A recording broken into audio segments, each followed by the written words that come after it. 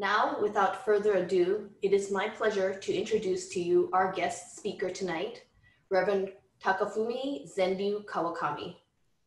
Reverend Kawakami is the deputy head priest of the 16th century Rinzai Zen Temple, Shunkoin. So here's the monastic temple that Reverend Kawakami is from. And Reverend Kawakami annually welcomes thousands of visitors and students to his temple, where he teaches Zen meditation classes and retreats in English. Reverend Kawakami has given many talks about meditation at universities and institutes in the United States and around the world, and has taken part in cognitive research on meditation and mindfulness. He also co-organizes and co-hosts study abroad programs in Kyoto with various American and other international universities. If you're ever visiting Kyoto and would like to stay at a Zen temple, I highly recommend the accommodations at Reverend Kawakami's guest house at Shunkoin Temple. So now I'd like to present Reverend Kawakami. Yoroshiku onegaishimasu. Thank you so much for inviting me once again by inviting for this event. So I'm so excited. Well, excited, but at the same time, yes, we live in the uncertainty. I think that's why, today a program like this one is really important. And then also, this Asian Art Museum of San Francisco event, but also I've been talking about Zen Buddhism, Buddhist philosophy, practice in several different events as well. But I think that, this due to the COVID, so-called our norm, I use quotation mark norm is gone.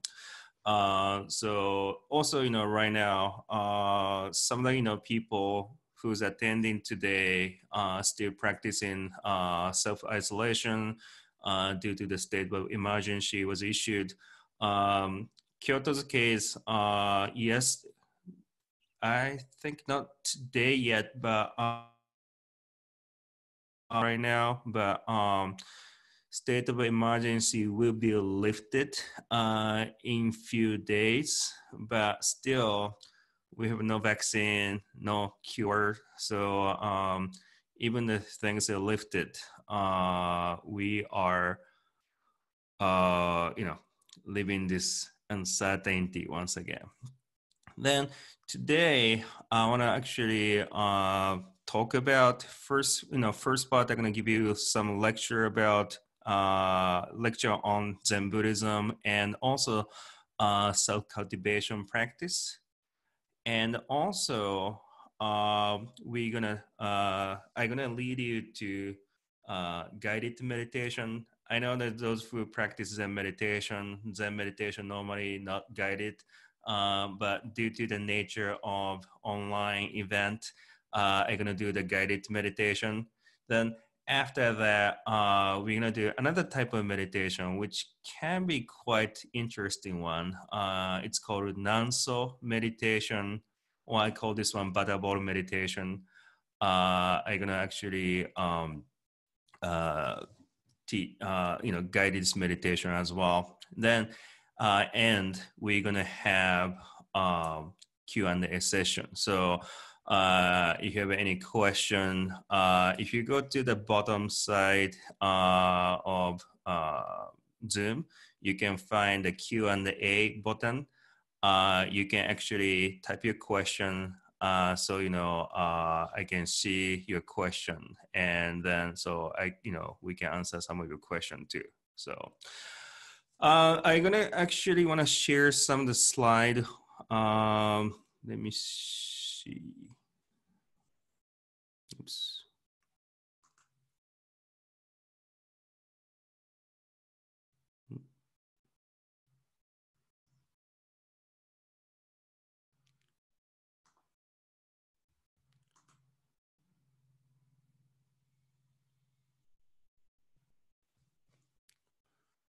So I actually started from the ending. I don't know why. Oops. Can everybody see the slides? You can see the slide. Yeah, just confirming. Do you see the slide right now? Yes. Looks Okay, like they do. That's good. So today's topic is actually Zen and self-cultivation.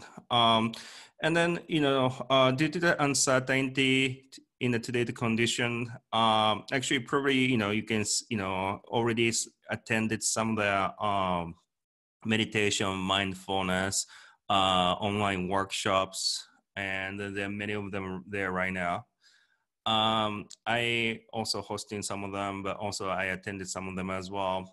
And then looking at those workshop right now, but also today, many people think that meditation as more like a relaxation technique. But actually meditation is not, well, it's not really focused on the relaxation or way to develop your concentration or something like that, so you can compete better in the world. It's not like that way. Actually, I was, as you see in the title, Zen and the self-cultivation, in the Eastern philosophical tradition, meditation is actually part of a self-cultivation practice. So then, especially Zen's case, it really, meditation is about observation and experiment. Then I'm gonna go to next slide to show you some, brief thing about meditation right now. So, few concepts you can see it. Zen Buddhism. What is Zen Buddhism? What we focus on. So we have a concept called no self. And then this is actually kind of major difference between Zen Buddhism and also contemporary mindfulness right now too. When we say no self, sometimes people think that, not being selfish or something like that way, but actually no self means, actually I should say that what is a Zen Buddhism focus on? What's actually purpose of a practice in Zen Buddhism? Classic answer is what I am. To answer the question, what am I?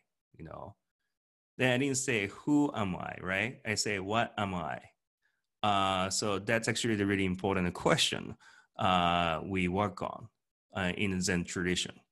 Then when we say what am I, so it's a self. Self is a really important thing. What is a self? That's actually the biggest question we deal with. Well, actually, we actually try to understand self and then try to understand the true or absolute truth. In Buddhism, we call this one Dharma. What is Dharma here? But before you understand truth, we need to understand about self. So that's again actually main focus. But self in this case, for instance, Western philosophy and also Eastern philosophy, we have a different concept here. In the Western philosophy, self is independent and permanent. And this idea, if somebody familiar with Western philosophy, came out from Greek philosophy. And the early time in the Greek philosophy, like Plato's, Aristotle's, even before that, mind and body separated, commonly known as mind-body dualism, right?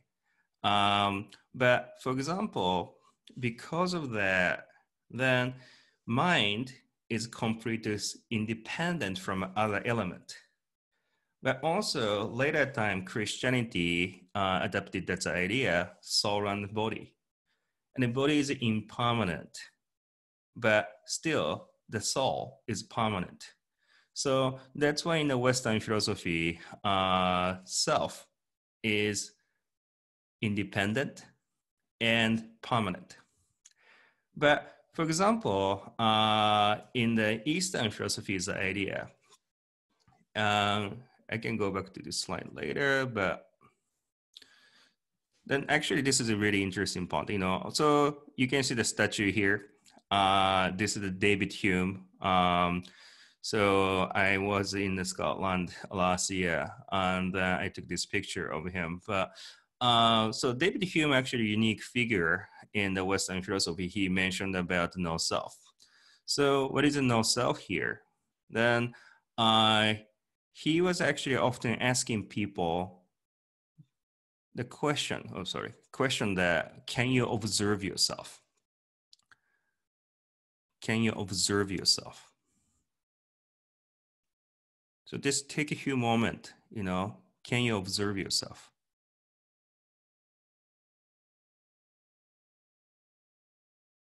And then maybe when you try to observe yourself, you actually observing your mental activity like a thought or like a feelings and sensations, or maybe just some of you maybe looking at mirror or phone and looking at yourself, your body in a way, but it's not self itself, right? So that's kind of thing you can see, so that's actually the David Hume's argument. And then some people actually say that David Hume possibly had some influence from Buddhism as well, which is kind of, unique things in back then. Then they're talking about self. Oops, sorry, some issue with a slide. So talking about self here, and then this is a kind of Buddhist approach, and self have a or so not self have actually those just 5 things actually I presented here, actually creating the notion of a self. And then mainly I should say our body. And then another thing I'm going to mention here, is physical environment and social environment. So first thing, the body, physical environment, social environment. Then this body here, actually we don't own it. So that's another thing, so, you can see. Then this body, so there is impermanent body. This impermanent body here, some of the molecular biologists mentioned that this is like a stagnated water in a river. The matter of fact, actually, this is just stagnated molecules in the current of molecules. If you think about our body in a few months, in the molecular level, it's completely different. Then whatever you can touch around us physically, those things basically just stagnate molecule in the current, slowly and quickly. Some of them are slowly, some of them quickly. They kind of replaced, every time, some of them at each moment, some of them, maybe a little bit take a longer time, but slowly replaced. So this is just like, stagnated water in a river. So we don't permanently own these things, but it's just still here, but because just in stagnated temporarily, so we can feel like, oh, this is the things we can touch, we can feel. Then this impermanent body interact with the social and also physical environment. Then start creating reactions. So like feelings, sensations, then you have a perception and the mental activity and the cognition, all kind of thing happen, right? Then because of those happened due to the interaction between this impermanent physical body, social and physical environment, we start thinking, oh, self exists. And then you probably heard this expression, muga, and the English translation is no, self is empty or emptiness. But emptiness doesn't mean void. I often see reading some book about Buddhism, people translated the void, but void is not the thing. Void is more like just nothing here. But nothing here, but that's not actually the accurate translation of a concept of no self. Actually, no self in a way is so like in this case here too, you have a body. Well, not you have so there's a body and there's a physical environment. interaction that's creating reaction. Then from the reaction, there's a concept of self. So this case, when we say, sometimes people say no self or self is empty, means self-existing in the relationship of something, around us, or around us in a relationship of two things or multi things. So that's the self. And then actually, I think that, this is a really great moment to think about. And especially the COVID things right now. Right now, in a way that we actually, I think I should. So now we actually facing many things we normally avoid to discuss or face with, right? For example, death. Some culture actually, we kind of consider death as some taboo. You don't really want to talk about it. You don't want to actually face our own mortality.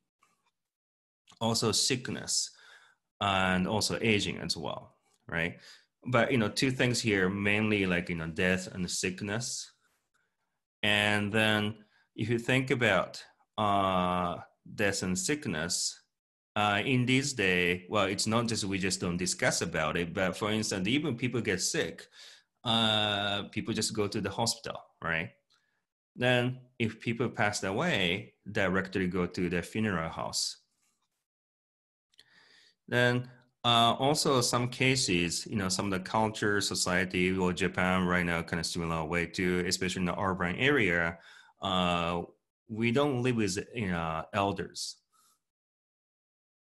We don't live with grandparents or anybody older, in a way that they live by themselves, or, we send them to the retirement house, right?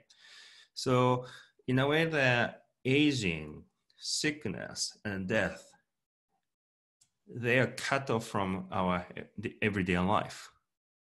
But now, in a way that due to the COVID, now this, we kind of, faces this, this is just right in front of us. We need to actually think about our own mortalities, or possible mortality, we should say, and also possibly getting sick. But also another thing here is, due to, talking about mortality means we need to actually think about things that are impermanent, right? But normally we avoid talking about mortality, and then even you see that like some of the terrorist things happen far away, or even close to you, but kind of consider, oh, that kind of thing happened to other people, I'm sorry for them. But we don't really think about that might happen to us in every day. Something we always think about, we have some sort level of some denial about our own mortalities. But now we need to think about it. Then also this type of situation right now, kind of think about how much control we don't have actually. We think about, we thought about, we're like, almighty, we can change the environment, we can actually delay the human death. And then once again, back, try to kind of push away our mortality, something like that. But now we kind of noticing that, all the human so-called norm here was restricted. And also, in a way that, if you think about, all the nature, some people are saying that, on the social media, saying that, oh, nature is such a strong thing. They went back to normal. I mean, probably, but human is part of nature, and then maybe human doing something. I mean, well, destroying the environment, something like that. But human didn't really have actual power to kind of recover the nature. it's more like a human just being just tiny part of, environment. Then suddenly humans stop, behaving differently. Then, but nature just, go back to just normal, way as the way it is.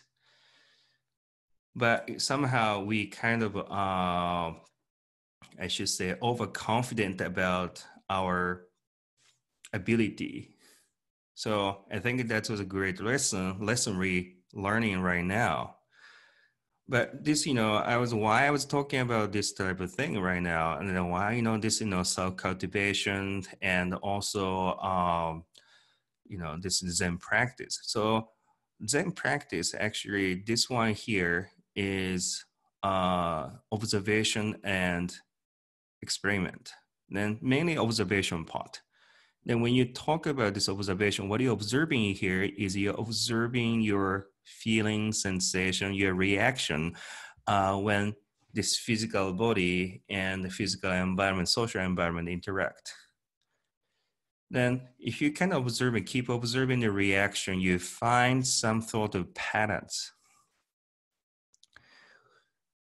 right? So like I always, ask this question to the people coming to my temple for the meditation class, but well, most of you, I assume that you're in San Francisco right now, or at least in the United States. But let's say, if you come to Japan and then you go to some ramen shop, then, here it's okay to make a slurping noise when you eat the noodle.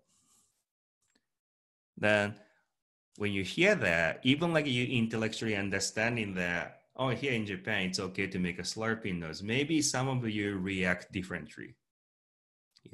You probably kind of react with disgust. Some of you, really strong case. Maybe some of you maybe say, it's not like a disgust, but tiny bit of discomfort. But for instance, if I go there to, then, if somebody starts slurping the noodle next to me, but probably I have no reaction in a way. It's more like, just like an air, right? But this reaction, if you think about, based on our belief about slurping noise, right? Because outside of Japan, slurping noise in most of the country, except, like Japan, Korea, Taiwan, certain part of China, it's okay to make a slurping noise when you eat a noodle, something like that. It's not bad manner. But most of the countries, or most of the cultures, slurping noise is bad manner. So that's because people actually react with more negative, have a kind of negative reactions. But in this case, if I actually approach this one more like a Zen approach, what is nature of a slurping noise if you remove your belief about slurping noise? And the kind of classic Zen saying is, when you see the beautiful scenery, but if you remove yourself from there, is the scenery still beautiful or not? So then in this case here, what is the nature here? What's a beautiful scenery is nature with scenery just right in front of you. So maybe the truth we, Zen Buddhism, we often say, well, not often say, but our purpose of practicing meditation like this, we try to see the ultimate truth. But what is actually truth looks like? Maybe truth exists beyond human imagination, or beyond human perceptions or human experiences, right? So then when you actually try to see that, we need to actually do, first of all, we need to observe how we are reacting. Then also try to find belief, a value behind the reaction, like your reaction to the slurping noise. Then try to find what is the belief I have about this certain thing. So normally, in a way that emotion doesn't really come out from what, things happening around us directly. Actually, emotion come out, or emotion emerge from the belief about what's happening around us. So that's why we need to actually try to find out what this, where this reaction coming from, what kind of values or belief, and then value and beliefs are concept we have. Yeah, right. Then based on this concept, then we actually kind of because of this one, our reaction to the things happening around us is changing. So what is happening here right now? We really need to observe those, right? Then when we find out what kind of concept we have, this is the kind of experimental part of meditation, or this is actually really important part of self-cultivation too. But what if we can remove this belief, or or we see the different people who have different opinions, then let's see, if I had the same belief of this person, how my reaction change, So idea like this one here, we only see tiny portion of truth as a human. Then actually there's a great story in Buddhism, original version, you find it in the Pali Canon. So there's 7 blind people, then there's actually 1 elephant, and then 7 people, they never seen the elephant. They never heard about the elephant before. Then finally they encounter the elephant in the market. Then they actually try to figure out how elephant actually look like. Then one of them just touching the tip of tail of elephant, another one just touching the leg of elephant, and then task, trunk, ear, and so on, right? Then if somebody just touching the tail of elephant, tip of elephant, tail of elephant, for this person, it's like something like brush, something fluffy on the top, and it's in the kind of fluffy things there. But for instance, if you're the one just touching the leg of elephant, you think about the elephant as more like a tree trunk, something solid, right? It's completely different images. Then in a story, people start arguing, who's right, who's wrong. But unfortunately, no one actually seen the elephant as what it is, right? Kind of, we're not, maybe some of you, most of us here maybe not blind, but if you think about, we're kind of almost same way. We only see tiny bit of truth. Then from there, we start developing our version of truth.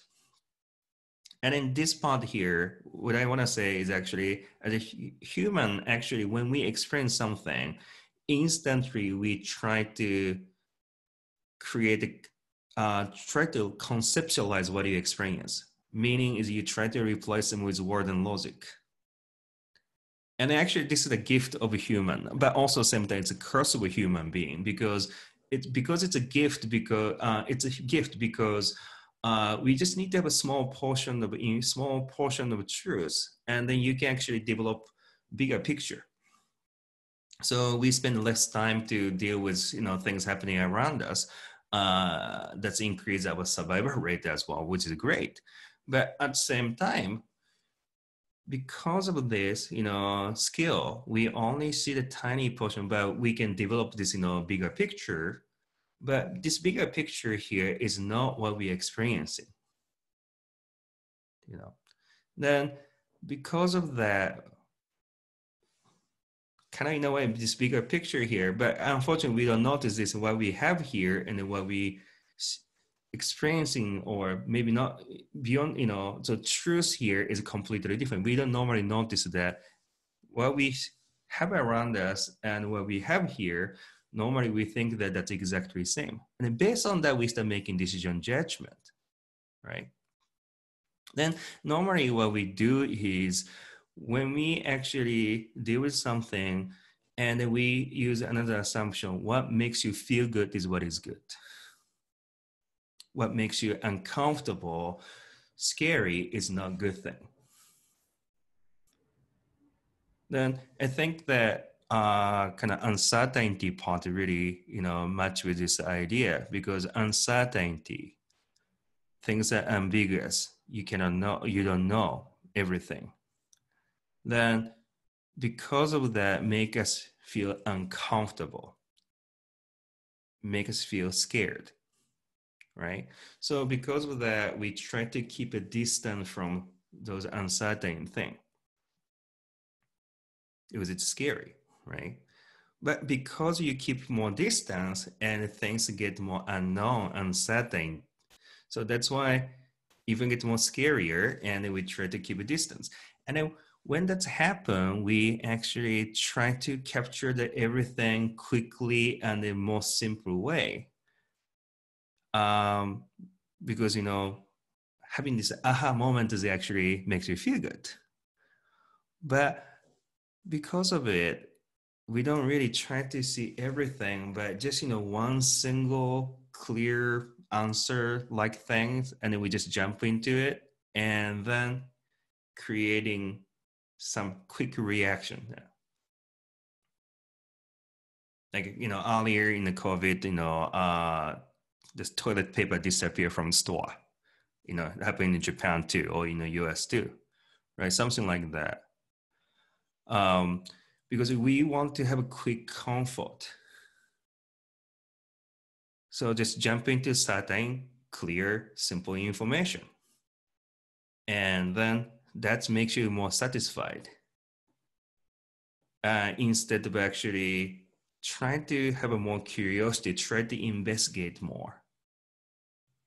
Then practice of Zen, in a way, sometimes people say that, this Zen meditation makes me comfort. But in a way that this type of thing is not really just providing comfort, but make you, first of all, understanding that first, what we have here is not exactly the same thing as truth outside. So let's be humble, have a humility. But humility here is different from insecurity. Normally, humility leading us to the curiosity. But unfortunately, in insecurity's case, people normally just jump into the conclusion, try to find a quick answer. That's happened.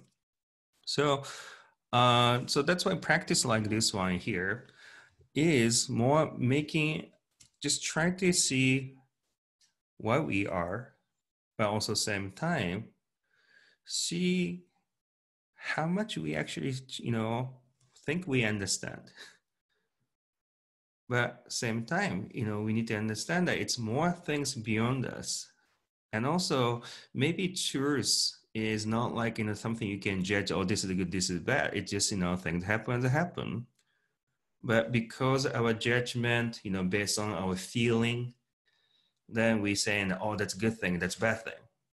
So try to keep a distance, something like that, or get close to, so thinking about something like that's probably kind of important thing in like situation like this one too. But anyway, I think it's time right now to lead. Oh, sorry for the mic. And then leading you to some guided meditation. Once again, those who practice Zen meditation normally silent meditation. But due to the nature of this online environment, I'm gonna do some guided meditation. So at this moment, you can actually find any comfortable seated position. For example, if you don't need to really sit down on the floor. Many people think that, oh, meditation, I need to sit down on the floor, do the cross-leg position, something like this. But you can actually just use any comfortable chair. But idea is try to keep your pelvis in the upright position. So normally, like office chairs case, chair, seat is kind of declining toward the back. So try to sit down the front part of the chair. But if you're on the dining chair, normally it's flat. So, any place is fine. But try to keep your pelvis in upright position. And then today's case actually kind of guided meditation. So try to, this case, kind of close your eyes. Then you can rest your hand any place feel comfortable on your thigh, or more traditional version, you put your left hand just below your belly button like this, and you put your right hand on top and touch your thumbs to each other, kind of resting your hand around your belly button like here. And then right now, just start with regular breathing.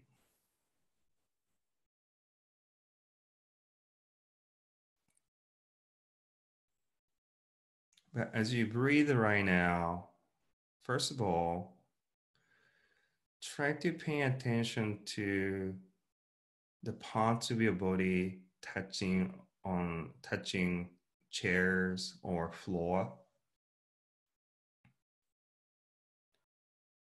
And see how your body weight is distributed to the place, the part of your body touching the chair or floor.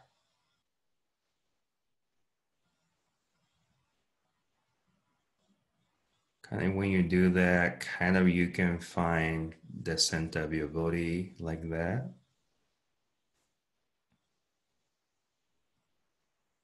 Then bringing your attention to kind of nose and the mouth at this moment. And then see how the cool air passing through your nostrils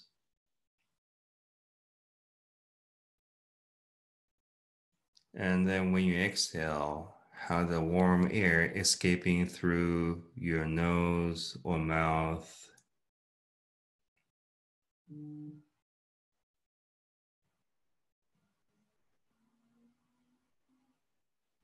Then just be curious about how each breathing is different from the other. For instance, air coming through your nose, how the sensation you feel inside of your nostril is different from the previous one.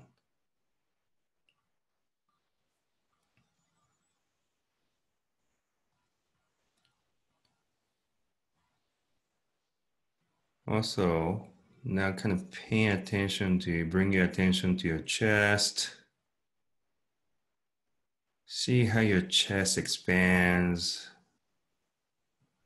and contract as you breathing and breathe out.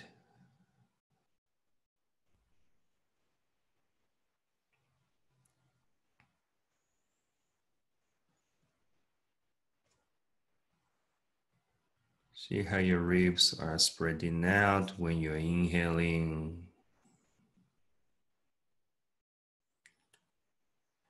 And when you breathe out, how they're contracting.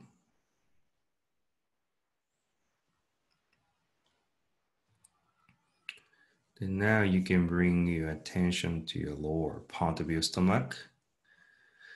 Kind of just below your belly button where when you do the Zen hand position, where you rest your hands.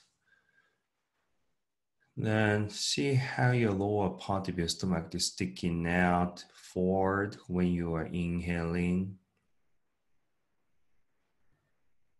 And then when you breathe out, this case, try to imagine that you're pushing air against your lower part of your stomach. Or in this case, more like your tailbone. Sorry, it's not stomach, but tailbone.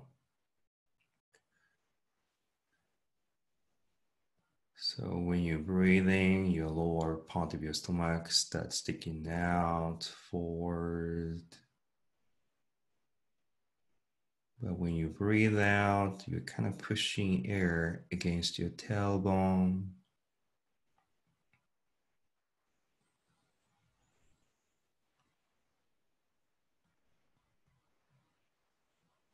Then try to connect everything here right now.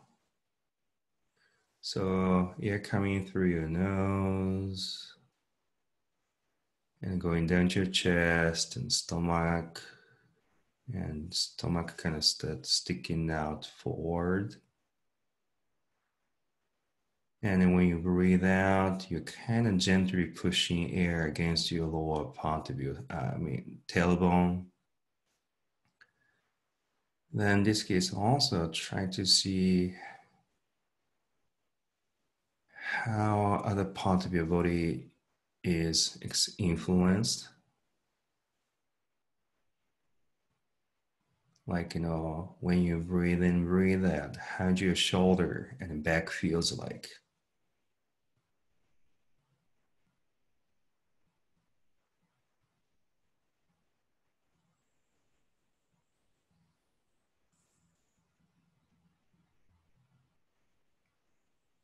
But you don't need to just focus on the breathing only. In a way, there's so many things probably popping up your mind right now, or your body is experiencing so many things around you. Then just, don't try to push them out, but be curious about how those thoughts and things happening around you and inside of you influencing your experience of breathing. How the thought just pop up your mind, changing the sensation you're experiencing inside of your nose when you inhale.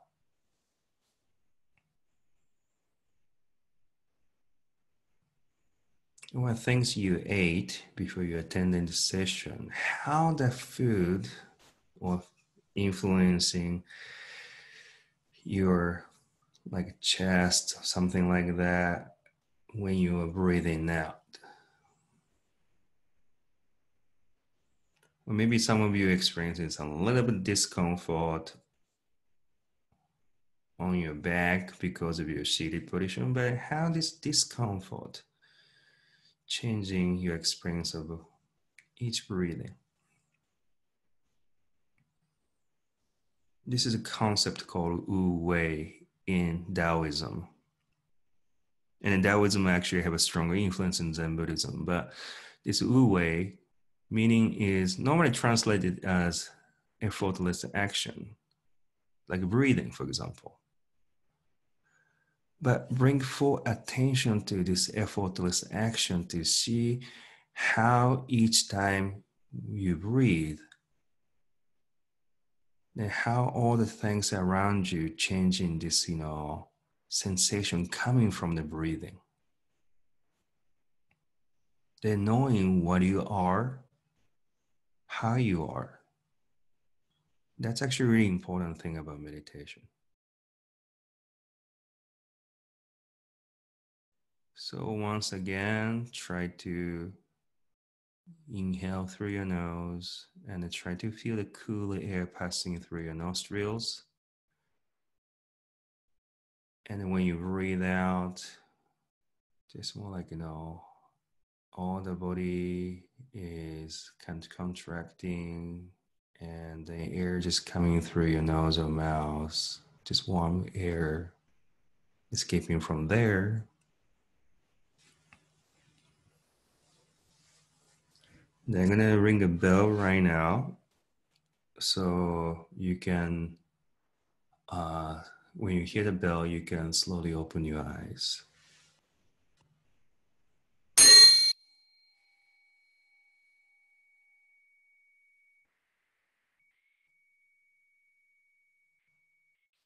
All right. How was it?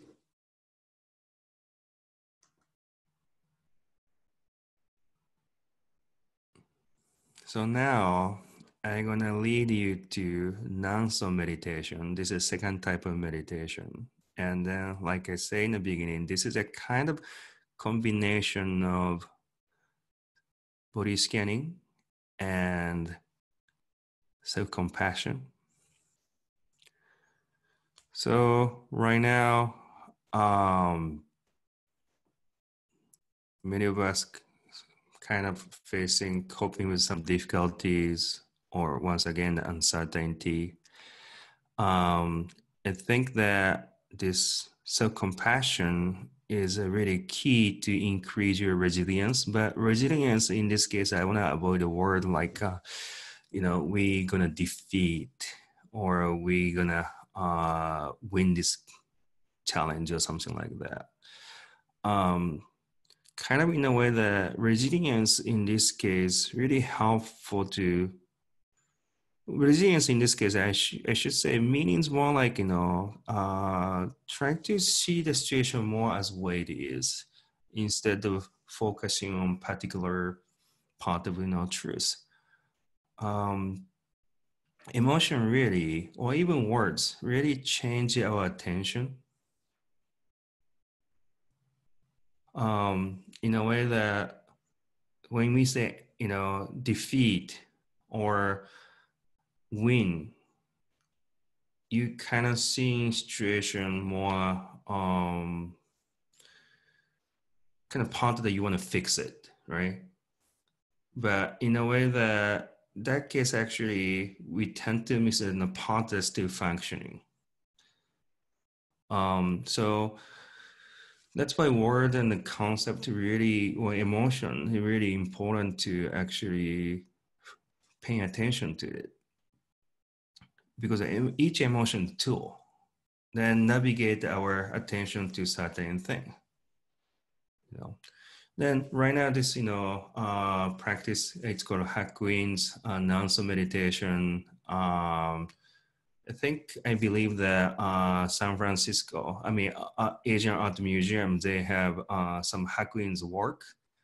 Maybe Mike can share some of the slide you have. So Hakuin was Zen master in the 18th century in Japan. He actually, so that's a Hakuin's painting in San Francisco, Asian Art Museum in San Francisco. It's kind of, he used a cartoonish painting to kind of revive the Rinzai tradition culture or Rinzai Zen tradition in Japan. He's a normally considered reformer of Zen. Then, so this case, reason why he's practicing this type of, started practicing or started teaching this practice with many of the priests back then actually don't practice meditation for relaxation, actually wait to find truth, right? So it's like, scientists in lab, running experiments and changing their hypothesis, something like that. So they get actually really stressed, and also some of them even get mentally ill by practicing meditation. So that's why, in a way that, so this case here, he was actually telling the practitioner, take care of yourself. So we're gonna actually have this one here. So let's, put this, kind of, just imagine that you have a kind of round softball size butter on the top of your head. And then let's, picture that you have this bowl of butter on the top of your head. Then you can close your eyes. Then it's butter, and then you can also imagine some like herb smells there, like lavenders and thyme, sage, something like that. Then as you breathe out, this butter starts melting and dripping down your body and soaking into your body. It stops as you breathe in. And then when you actually breathing out, once again, this melted warm butter kind of dripping down your body, and it's soaking into your body, inside your body. And it stops when you inhale. And then you bring it, and then when you breathe out, it's going to start dripping down slowly and stop. All right. Then when you actually keep repeating this, you start noticing you feel like you're covered with kind of warm blanket from the top of your head. Then also you actually kind of paying attention to the part of your body that like a back of a ear, something like that. You kind of slowly kind of bringing attention to different part of your body. So then you actually sometimes people notice that, oh, I have some sort of pain in this part of my body or some discomfort or tension. People notice that. But with this kind of warm feeling, warmness, you actually normally you associate with, kindness or love, right? So you kind of, you notice about some tension and then kind of see, oh, this tension, maybe like it thinks, I always, I've been worried a lot in these days. So maybe I have a tension on my shoulder and back. And then maybe, but I don't really want to face that normally. So just try to get rid of them. But now you have this kind of warm sensation that wrapping them around. Then kind of that case actually now you can actually face with this, discomfort or pain as well. Then this type of practice, really important part is you're not ignoring pain or sadness or anger, those emotions you have. But now you actually kind of, this warm sensation, they can wrap them around so you can actually face them more easily. When the pain itself, sadness itself, anger itself, too scary to actually face with. But this type of practice, now you actually have a kind of wrap around them or space around them so you can actually easily to face them. So that's actually the practice like this one. But anyway, so I need to cut this practice a little bit short. We need to move on to Q&A time. Do you have it? So I can see that. So some of you have a question. I can see some of you already posted some question at the Q&A. But you have a question, if you go to the bottom part of your Zoom screen, you can find the Q&A next to chat. Reverend Taka, I wanted to say that we know that the session was supposed to end at 8 o'clock, but we'd like to extend it 15 minutes in order to answer questions. If you are okay with that on your time. I'm totally okay. I'm sorry. I just overtimed it. So I just noticed that. Yeah. So we're very happy. So folks can enter, and Maya can pose questions to you. Okay. Oh, so sorry, somebody asked, what are the two panels behind you mean? That Fernando, I think this was earlier, so I'm not sure. If Fernando, if you can let us know which panels you mean, we'll try to answer that. The next question is, do one at a time. Just okay, answer. I've just unmuted Fernando if you want to answer.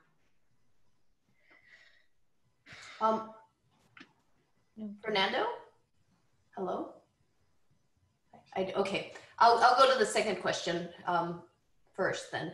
What is the calligraphy on the two panels behind you? The behind you right now. The panels? Yeah. This one here, actually, talking about the Kanzan and Jittoku. Kanzan and Jittoku, two kind of characters you see in a Zen story. And then actually two characters, slightly mentally challenged, but they always have a good smiles, and you have to also move over. You have to move over so we can see the characters, the two Kanzan and Jittoku. Okay. They're behind you. Yeah, behind me. Yeah, this side. Yeah. So this is a Kanzan Jittoku. Both of them, always have a nice smile, no matter what's happened. But also, they don't care about what they wear, what they do.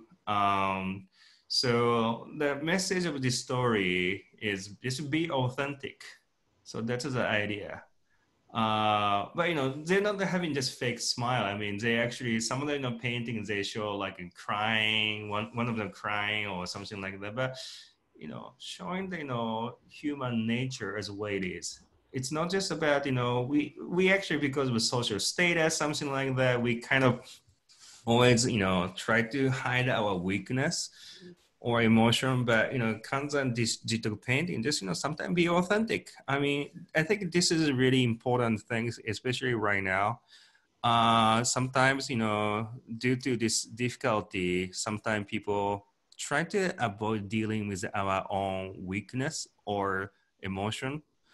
Normally we are kind of harsh on ourselves, in a way that, instead of, for instance, when you try to help your beloved one, we just willing to move quickly. And but first part is normally just hey, how you doing, right? Are you okay? I know I feel pain. I feel your pain as well, something like that. We approach like that. But our case, we just ignore what we're experiencing, what we are feeling.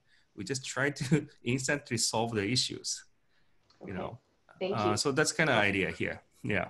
And Kanzan and Jikoku is a Japanese names for the Chinese characters, or Chinese eccentric monks named Han Shan and Shide. So yeah, thank you. The next question is, would you please speak to your use of mantras in meditation and possibly recommend mantras? Well, in Zen tradition, actually, we don't use mantra. The possible part is more like, well, some of the Zen tradition, we use susoku-kan, which is a counting number technique. Just, count number 1 to 10 as you breathe. But really important thing is, like I mentioned about mui, or wu wei. Yeah, right? So it's kind of, counting number, but it's not just focusing on the counting number, try to ignore everything else, but how you're surrounding this condition here right now influencing the count of number, differently each time. So that's actually a part of a practice. So we don't really use mantra in a Zen tradition. But sometimes you chant the Heart Sutra at the end of a meditation session. We do that, but sutra reading in this case is more about, well, actually, yeah, the sound itself, but I don't consider that's on the meditation. It's more about reconfirming the teaching of Buddha. So that's the idea. There's a question, how does Zen practice and thought conceptualize the observing ego? So, and sorry, so how does Zen practice and thought conceptualize the observing ego, and is it related to the observing self? Well, I think that's an ego, in the common sense, in a way, coming from the self. And then, kind of idea that self is a sense, ego means, self exists. And then I'm the one understanding everything, something, or I have a control over everything. Our body, I have my own control. My mind, I have own, I can control my mind, something like that way. But yeah, Buddhism case idea is, well, self is interdependent. So depending on what's happening around you, but also what this, impermanent body condition is, depending on that, so the reaction different. And from those reactions, we actually thinking about, hey, I'm like this, I'm like that. Then we think that based on the feeling sensation, we are actually behaving, we can make a decision judgment. But is there such kind of thing as this free will or not? That's actually the kind of question we have often. And then in the Eastern philosophy, it's maybe not. So that's why no self, no ego. I think that's so understanding about nature of self is actually the way to understand what is the ego here. I think that's the idea. Okay, we have a lot of questions. Another question is, why is posture and position so important in Zazen? Well, you don't actually, for instance, there are 4 different positions you can practice meditation. One is seated position like this. Second is actually standing up. And the third one is laying down, fourth one the walking. But so why the seated position like this, seated meditation was considered as an important, most important one in the Zen tradition is actually, so seated position give you the stability of physical stability. So you don't actually have a much, like internal stimuli, but also you can sit up straight like this. So in order to keep it straight like this, keep yourself in upright position, you need to have a lot of alertness as well. Then due to the nature of meditation, in this case, more like observation. So you need to have a good amount of alertness. So that's why posture is really important part of practice. So you want to have a physical stillness, yet you want to have alertness. So that's the idea. Great. This is more of a comment than, it says, the one with large characters on his side is a poem about a Buddhist temple from the Tang Dynasty. So thank you for that, Xiao Xie. Hope I said your name correctly. The next question is, please say more about becoming mentally ill after meditation. You followed up with saying to take care of yourself after meditation. So like I say, back then, it's meditation, not relaxation technique. I mean, people actually really serious about trying to see the truth. Then meditation was one way to still considered as way to see the truth, but always kind of as a human nature, we think we capture the thing happening as way it is, but the moment we experience something, we conceptualizing thing, then having concept here is not the ideal thing for the Zen. Then people actually struggling to get rid of this one.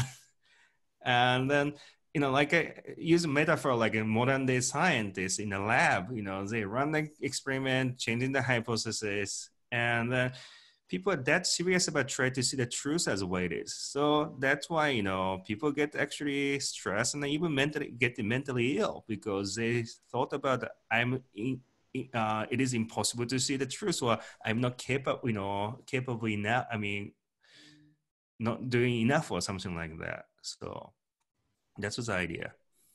Great. So the next question is, what if you feel sleepy during meditation? Sleep more. You don't sleep enough.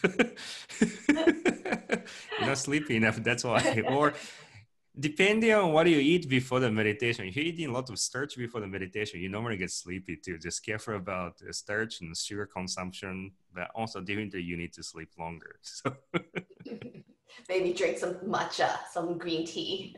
that's a good one. Yeah. So we have a question. Honor is a very important concept in many cultures, especially the notion that that one's honor is violated. What is the Zen Buddhist view of honor and its violation? Well, I think honor in this case, how you define the honor. I mean, we respect, individual as a way to all living creature, respecting, well, that's mean, respecting every living creature. That's was, if it's honor in that case, yes. But honor as more like an ego, then that case, like what we already talked about, sometimes humans think we're immortal, that we can do everything, then sometimes people, for instance, people practicing meditation or Zen Buddhism more and more, and people start developing more ego. And then people feel like, I should be honored as more like a Zen masters or, great Zen teacher, something like that.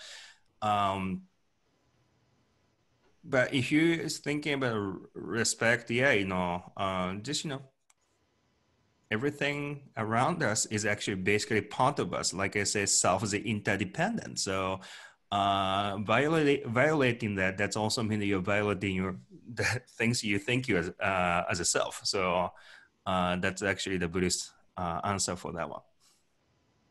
Okay, thank you.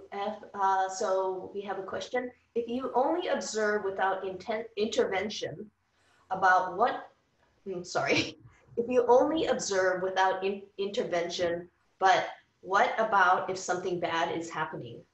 A bad situation, like you see someone is getting hurt. You don't do anything? What is the Zen philosophy for this?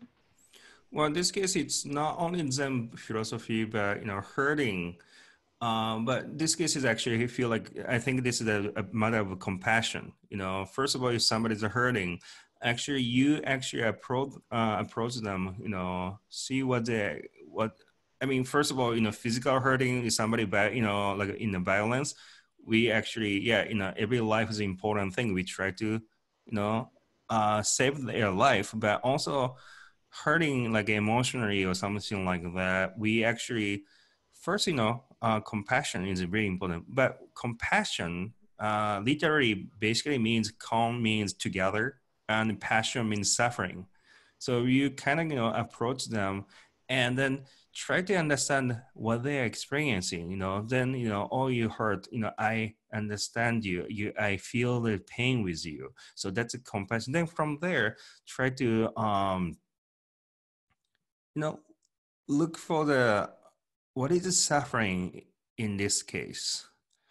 Investigating what is the source of suffering here. I think that's a Zen approach to people hurting. But depending on it's physically somebody attacking them or it's emotionally, I think that's different things. Yeah, great, thank you. So where can we learn more about meditation? So for instance, I can just share, I mean, book definitely a good place to go. Also, there's many online courses right now. Oops. So like for instance, my case, I'm actually hosting the meditation courses as well online. You can go to this web's PTX page. You can find my schedule, and I'm doing this one just more like donation based. But reason why I'm doing this one, your donation basically support my basically free meditation session for doctors and medical workers in Japan and US mainly. So you can actually learn more about meditation from my session, but also most of you actually around San Francisco. I assume San Francisco, they have a great Zen center. They actually doing some of the online courses as well. For instance, next Monday, I'm going to give a Dharma talk at the New York Zen Center, but they're doing also kind of weekly meditation session, something like that. Good to have a teacher, not just read a book. Human interaction, Sangha group is really important thing as well. So, all right. Great. Any other? Yes, we have two more questions. Okay. Let's see, where was that? How do you alleviate self-will? Well, this is hard. Even like a Zen say, oh, diminish all the ego, but well, ego still exists. It's being a human, right? So we cannot. So there's no such a thing as you can completely vanish everything. It's not just black and white. It's always kind of go back and forth. Feel like it's selfless, and then sometimes your ego here, the back and forth. That's a human being, so that's the nature of the human, I think. But accepting that is actually also important part of practice too. Not just creating an idealized version of you, saying that I should be this way, I should go that direction only. It's not like that. Accepting that human just goes back and forth. Zen Buddhism also have a notion of self as an interdependent, but self as an independent. So just it's not the one or the other. Just we go back and forth. So that's the nature. Great. Here's our last question. I have been told that Zen is not about attaining or achieving or accomplishing something. Can you comment on that? I think that point is really emphasized by modern mindfulness teachers, and people try to compare mindfulness and the meditate, traditional Buddhist meditation. Then actually, there's a purpose in Buddhism. If you just look at like a story in, historical Buddha, Siddhartha Gautama, something like that one too. But purpose is basically what Buddha's approach would try to see the truth. What's that way actually finding a way to see the truth as what it is. Maybe in that case we can actually reduce our suffering. So that is the idea. So it's not like a specific purpose, like, oh, you do the meditation, you become relaxed. You do the meditation, you be happier. It's not like that way. But still, that is a really kind of notion created by Buddhist modernists, or in these days many mindfulness instructor who don't really study about Buddhism, saying that, oh, Buddhism have no purpose, but mindfulness have a purpose. Make you a better person, make you a better corporate executive, something like that. But difference is maybe the much bigger in a way, because seeing the truth. I mean, but every religion kind of same way, try to understand the words of God. But unfortunately, the God existent God is beyond human imagination. So as a human, we cannot really understand, or you cannot really have a clear interpretation of God's will. In a Judaism or Islam. So that's why questioning about your interpretation, that's actually the important part. So this is too, I mean, yes, there's a goal there, but we need to constantly questioning our own interpretation of truth. So yes, there's actually purpose. Okay, well, this was really wonderful, and I hope everyone enjoyed sharing this moment of meditation with Reverend Kawakami. Thank you everyone for joining us tonight, and thank you Reverend Kawakami for leading us in this wonderful meditation.